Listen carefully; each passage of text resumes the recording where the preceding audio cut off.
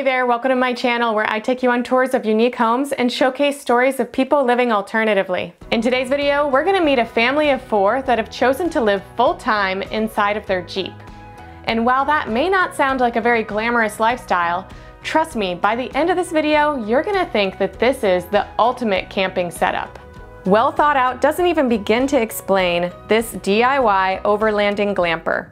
They have everything from a kitchen, bathroom, and bedroom, all packed neatly into a vehicle trailer combo that has the ability to go anywhere. I'm pretty sure this full-time nomadic family has it all figured out. But before we dive right in and take a tour, make sure that you subscribe and hit that notification bell so that you know every single time we publish a new video.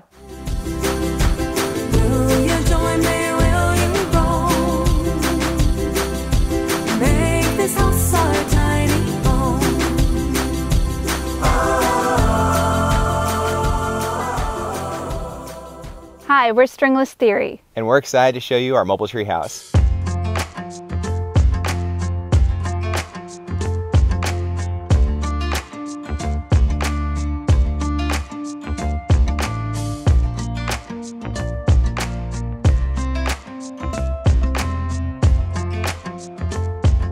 We started out going on weekends to national forests, state parks, where we could do dispersed camping. That was kind of our evolution, was a lot of short camping trips.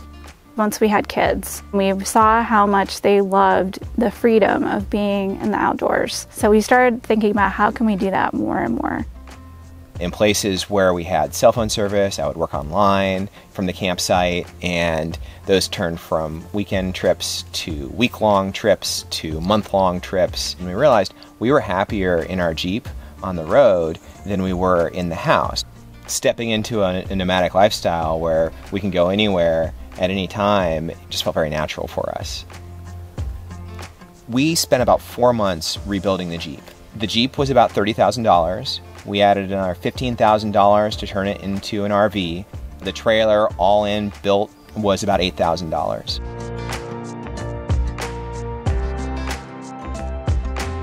It was a DIY project. We built everything we could ourselves, and we had an awesome time building it.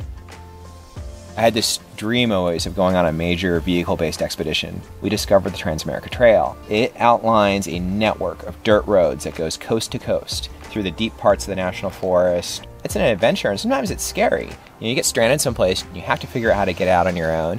That's part of the adventure. That's part of the learning experience. We make sure that the kids are part of that. They help us fix the Jeep with supervision, and they're really proud of it. The things that they learn, so much of it is problem solving and being out of their comfort zone. As a parent, it's a little scary. You don't ever want your child to be cold or hungry or tired. When all of a sudden you find yourself in those situations, you realize that you have the ability to problem solve through it, and you actually feel gratified that you were able to come out of it. I remember and realize the growth that is occurring because we are faced with our triggers and our challenges. We are meeting those triggers head on. The kids have really increased their confidence in themselves and just felt accomplished in the things that they've made it through. Welcome to our home. This is Spirit and our trailer's Opportunity. We name these after the Mars rovers that inspired the world with their ability to explore and discover over very long periods of time. Total length in our build is about 25 feet. The Jeep is about 6,500 pounds and the trailer is 1,500 pounds, and we run 35-inch tires on the Jeep. This gives us an ability to be light and agile and get to places that most full-time rigs can't get to, and we love it.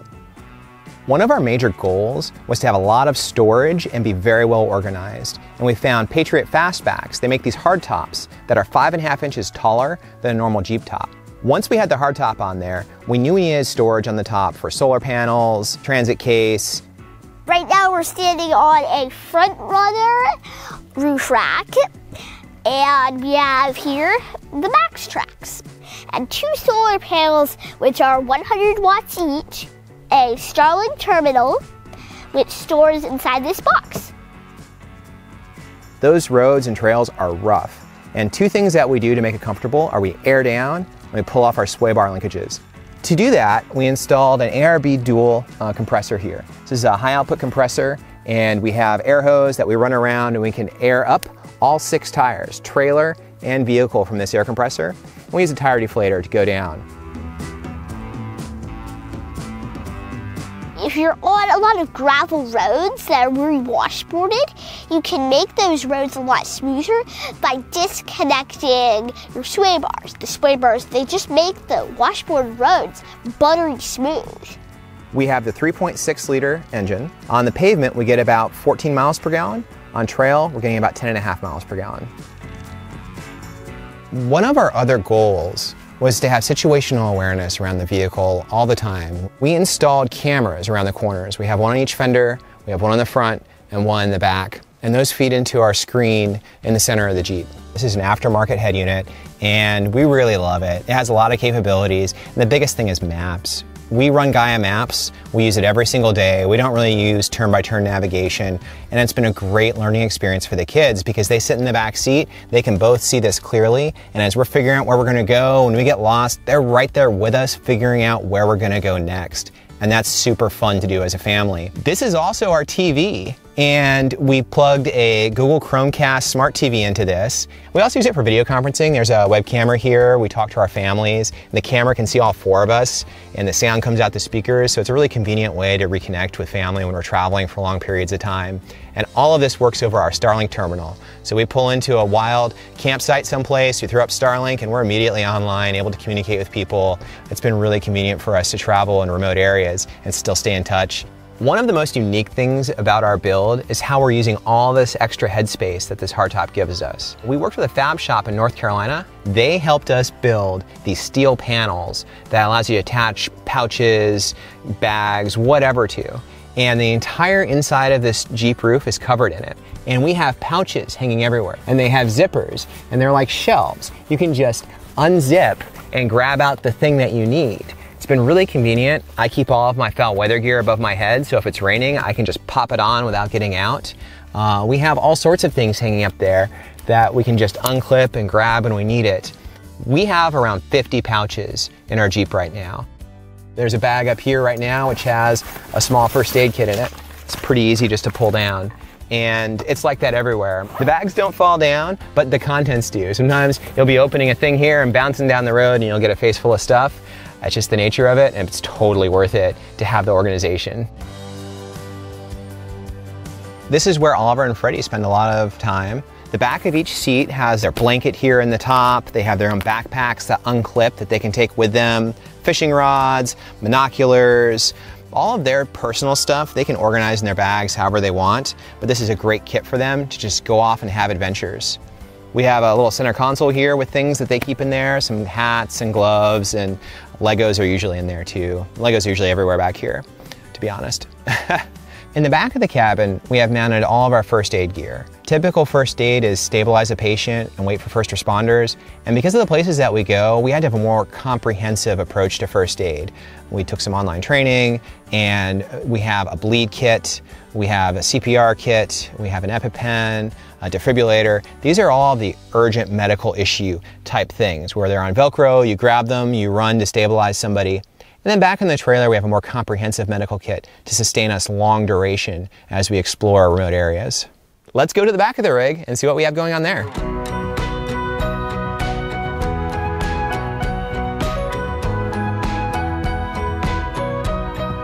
We designed a shelf, we prototyped it out of cardboard, took it to the fab shop, and they made it out of aluminum and powder coated it and did a really awesome job.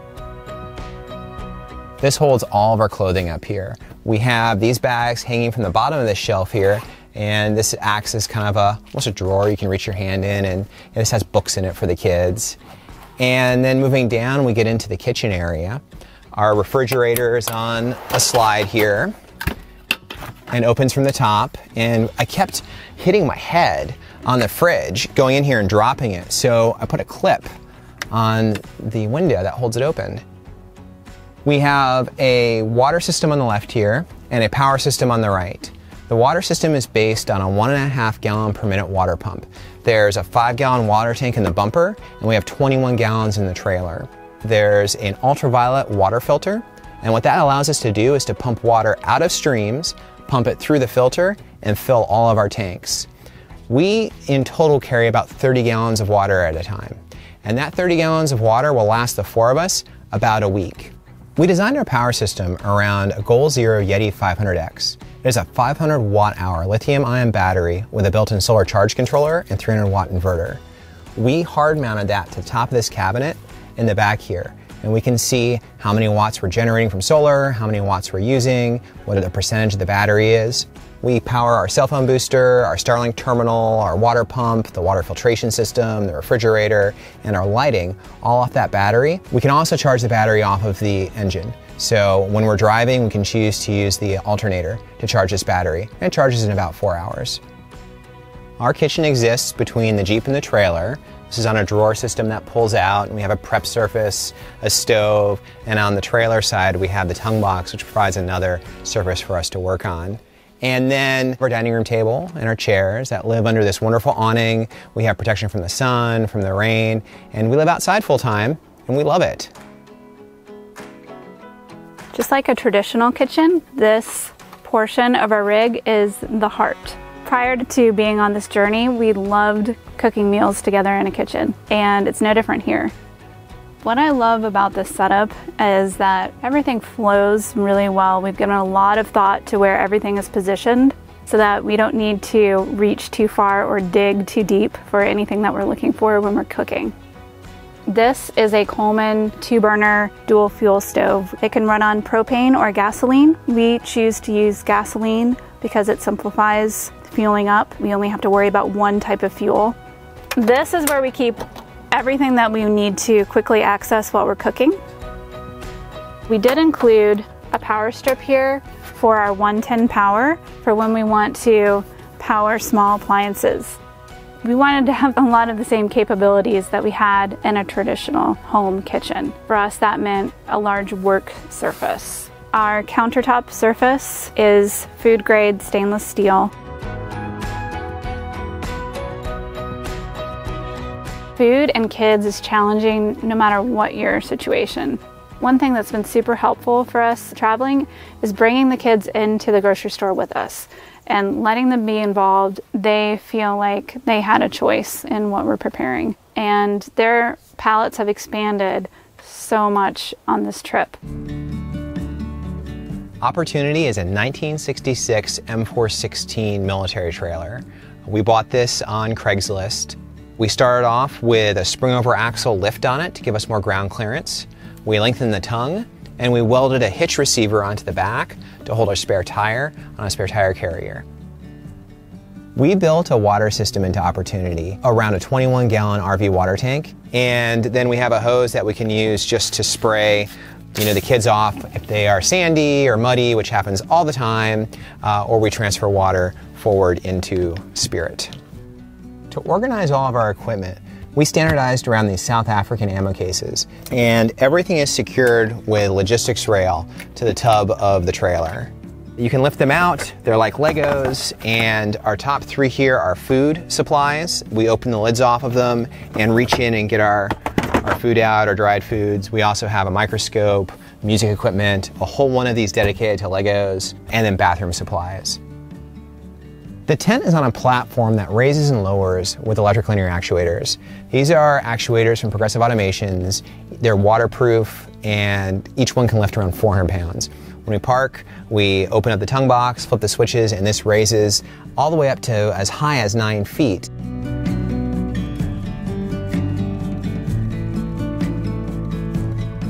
Welcome to the tent. One thing you want to know about this is the lights. These. Something that's connected with batteries. One thing I like about the tent is these holes in the tent. If you're wondering what they are, is they are skylights. Now how they look is you just lay down right here, this is my spot, and look at the stars. Now if you can open these, and if you open it, then you can look at sky. These are bars here. That's what's holding up the tent, because if these bars disappeared, then this tent would fall down because these bars are holding it up. We built our bathroom into the passenger side of the trailer. We have a shower tent here, which opens up and gives you a booth that you can get inside. And then for the actual shower, we built our own out of a pesticide sprayer. We take the pump off and we put it on our stove. We heat the water up. And then this valve here, you squeeze it for water, you let go, it turns off, so you can kind of, wet down, and then you can lock it on and soak. It's 2.5 gallons, it gets really hot, and that's plenty of water for an adult. And we can wash both of the kids in one of these. When we're camping, when we're not staying at a KOA or a state park and don't have access to bathrooms, this is what we use. What we love about it is that it's very compact. So there are two ways that you can use this seat. You can either use it with a cat hole in accordance with leave no trace principles. The other way, and sometimes we need to do this depending on the environment we're in, we carry out.